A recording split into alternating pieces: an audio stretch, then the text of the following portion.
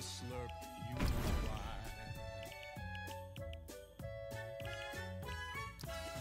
All the snowmen dancing round, planting candy canes, and the sleigh is ready, jolly fellow at the reins. All the ballerinas dancing under pale moonlight. Come along, don't be long, it's a sight. When the wind blows, warm yourself up by the fire. All the wonders of a new world to inspire. Welcome back to Fortnite Tales. This is Team Elendil. We are playing Fortnite and just talking about stuff. We're specifically talking about U.S. history and early colonial days. In the last episode, we saw that Winthrop was deposed for exceeding his authority. Of course, a change of management by popular mandate does not mean it improves how the government works. In the next 3 years, between 1634 and 37, the colony was shaken by a series of arguments over rebellious and antinomian figures, Roger Williams and Anne Hutchinson. From the view of good government, you needed a mixture of firmness, common sense, and fairness. The feeling was that Winthrop's successors lacked all three. The colonists were becoming too antinomian, and the reason this was bad was because the antinomians held that the only thing that mattered in religion was the inner light of faith, which was a direct gift from God's grace. What you did mattered less than what you believed.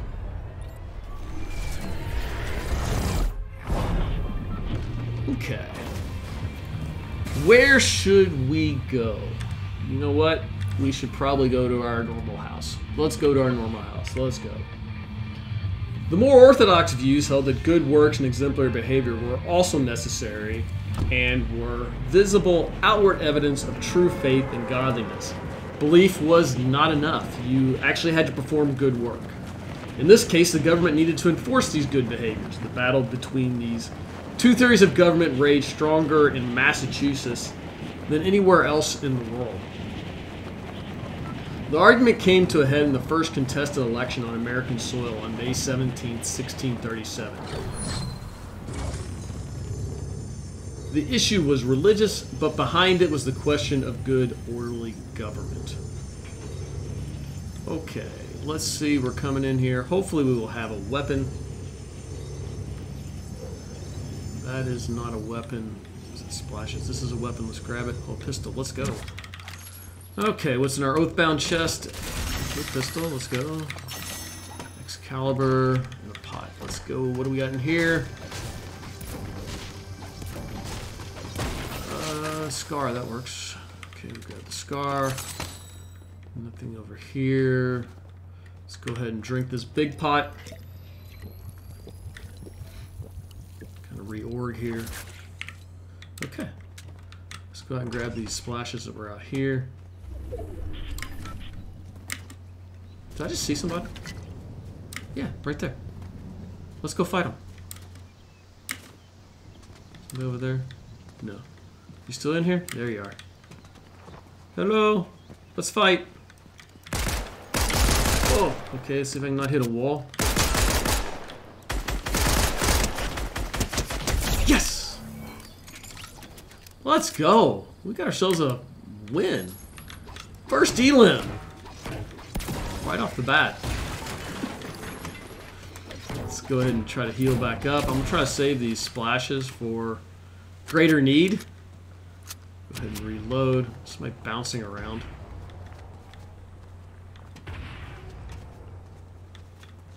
Let's see. Are you out here? No, let's go check out this other house.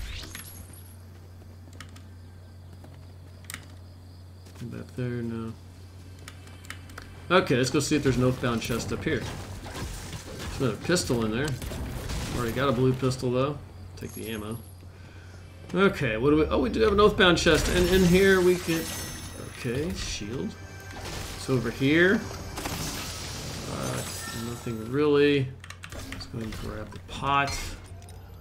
Pop the pot. Somebody's still bouncing around out there. Grab the shotgun. Okay, let's go ahead and drink this another pot. Am I still bouncing around out there? We got a shield, reorg here. Okay. Let's see what else we got down here. Another chest over here. Oh wait, that's somebody over there. Let's shoot him. Got him. Oh, he's white. He's gotta be low. How's he not dead? He's gotta be low. Let's go finish him off. Come on. Let's build over to him. Fell. That stinks. Oh my god. I'm dead. Oh. I survived. Somehow I survived. Holy cow. Okay. He was almost dead, but he almost finished me in the process of being almost dead. Let's go get some heals here. What do we got? Okay, some shrooms. That's good. Some corn. Good as well. Okay, back up to 100 health. Is there anything in here? No. Let's go check out this chest. Maybe there's something in here.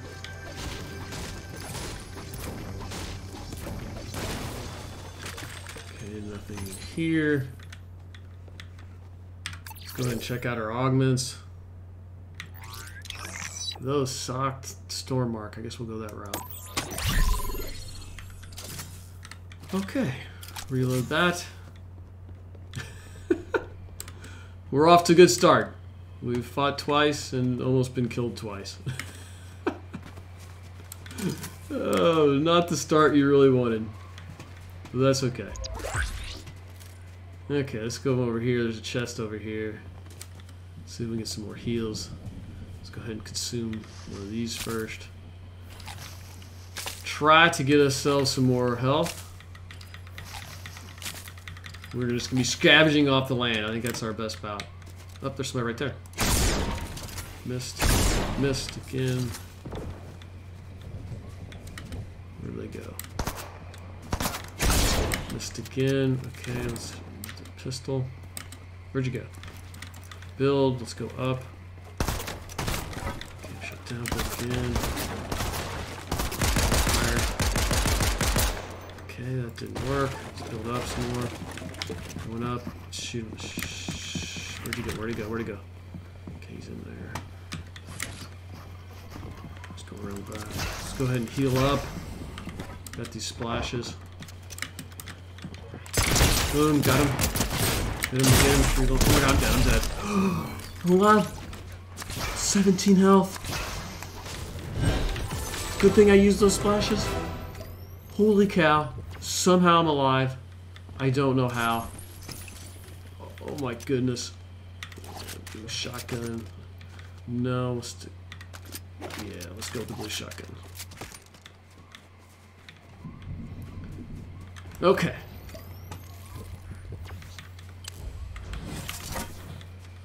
We're low on health. Weapons.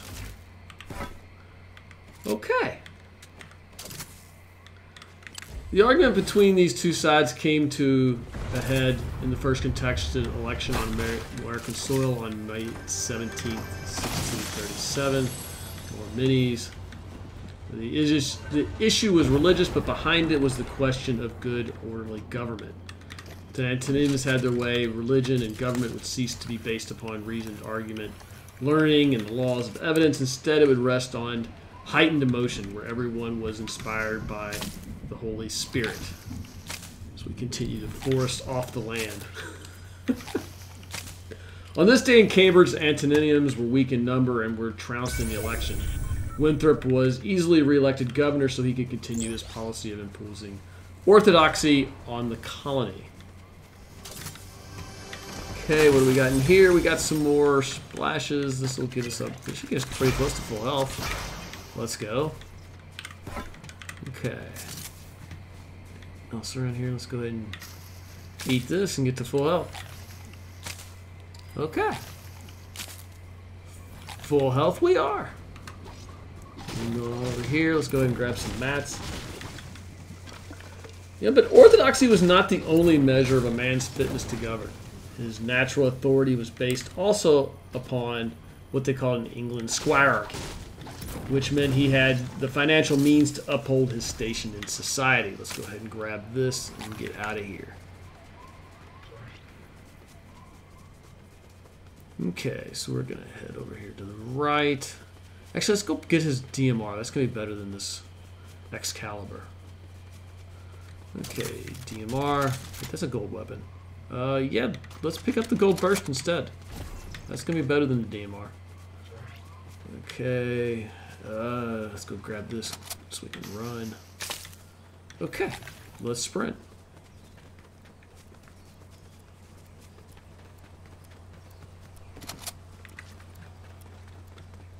Okay, we can get into the zone.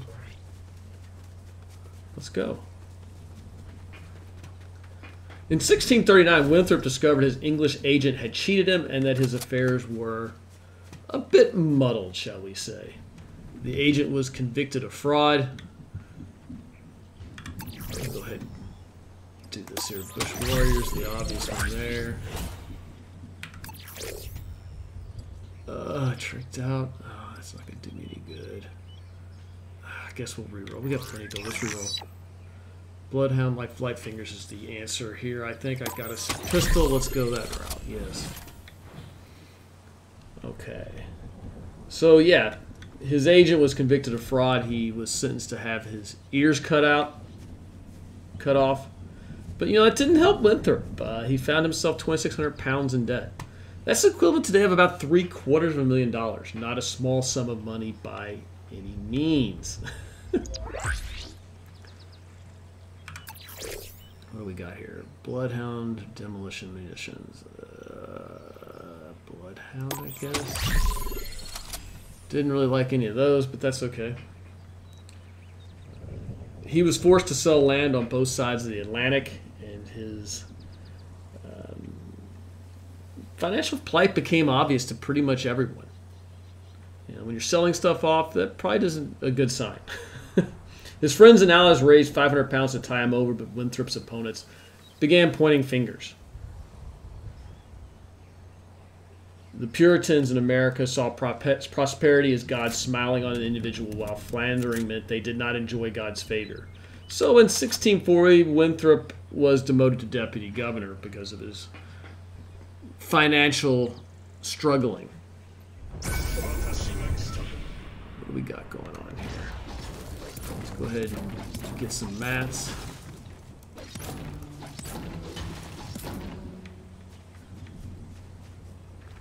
Anything over here? Maybe kind of rotate around with the storm a little bit. Grab some more stone. We've got some mats, but it'd be nice to have a few more. Especially brick. Man, I hate those things. Always sounds like something's there.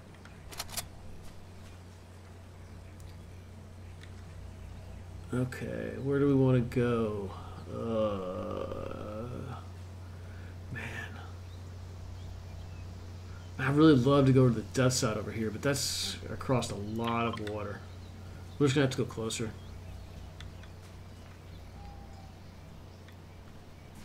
Anybody over here? I don't see anybody.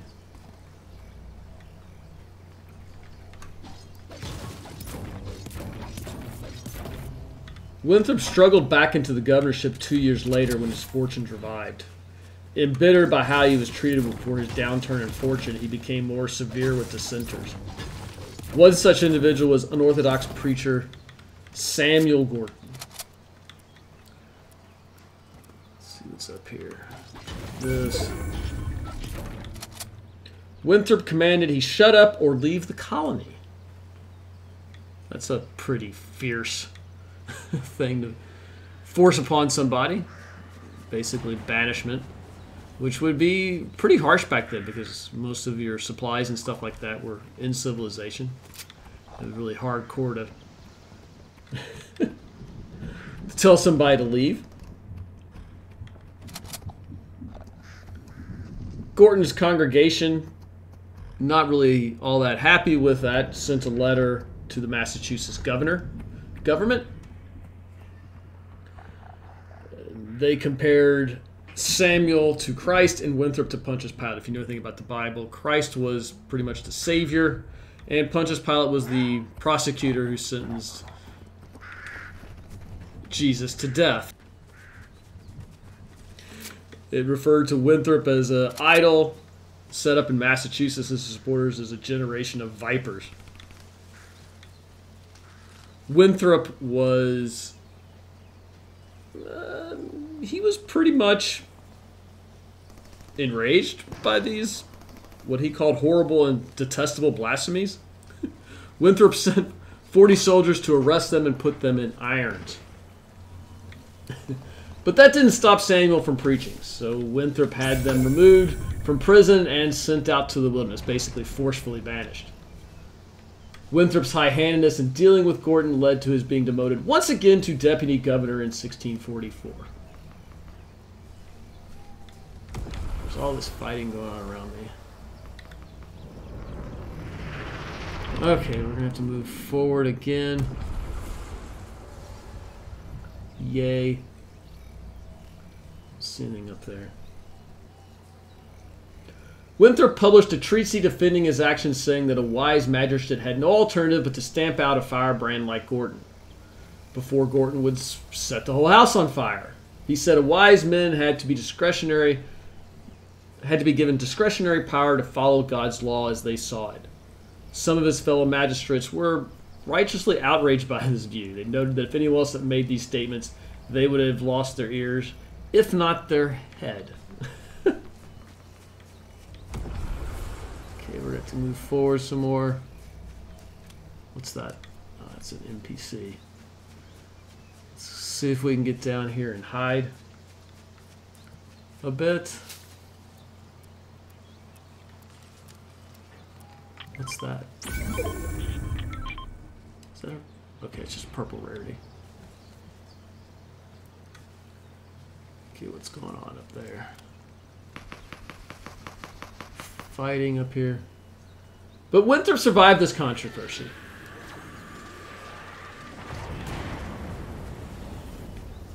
Okay.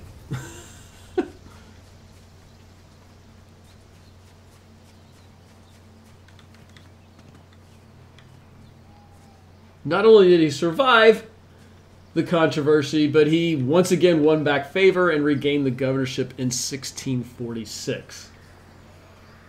More of the Kamahami. Okay. That's crazy.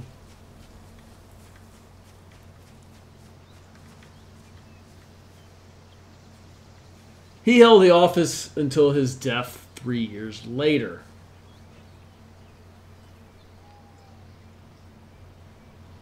So as we can see, Winthrop was in and out of the governorship for a big chunk of his adult time in the colony.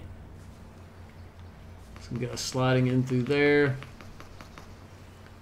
So he's above me. That's not good. I'm down below this rock. I don't think they saw me. But I am concerned about what can come down from above. We're still got to move through forward. Oh, that's somebody right there. Hello.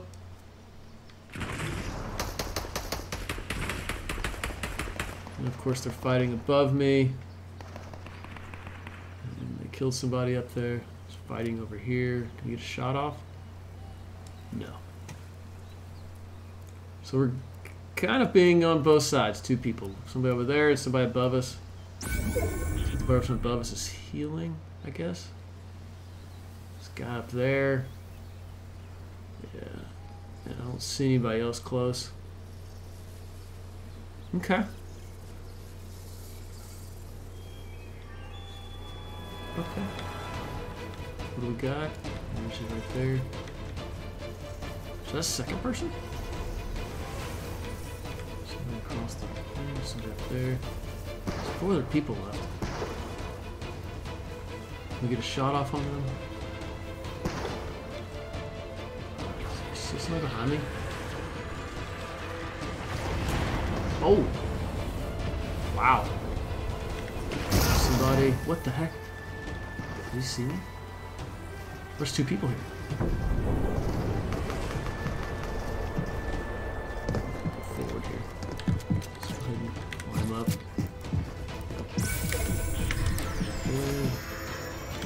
they go? Oh, that's gotta get here. Oh, in the water. Get up, Bill. Get out of the water. Get out of the water. Oh, I hate the water. Go. Ow. Hold the wall. How are you hitting me? Ugh. Let's heal. Oh. No, I'm in the water. I gotta get out of the water. No! No! 26 health? Are you kidding me? Really? 26 health? I hate the water. Someone avenge me. This guy's low. There's no way he wins. There's somebody right there. Who's gonna win? What just happened? Did they just eliminate each other? They just eliminate each other. Oh, that's hilarious. That guy up there's got to be so confused. How did I win this? How did I win that? What just happened? Oh, good times. Okay, in the next episode of Fortnite Tales, we'll be looking at Winthrop's legacy with the colony. If you've enjoyed this video, hit the like button. If you want to see more content like this, hit subscribe. And as always, have a great day if you want to.